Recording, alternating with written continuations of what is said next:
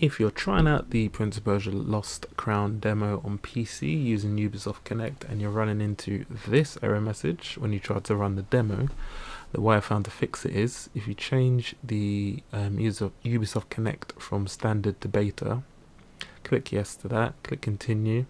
It will then reload your Ubisoft Connect client. If you then go back to your library, you should then be able to play the game without any issue.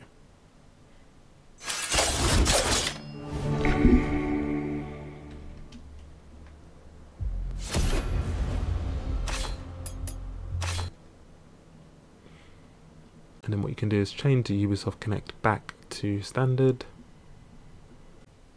Go back to your games library again, click on the demo, and it should now run fine in the standard version of the client.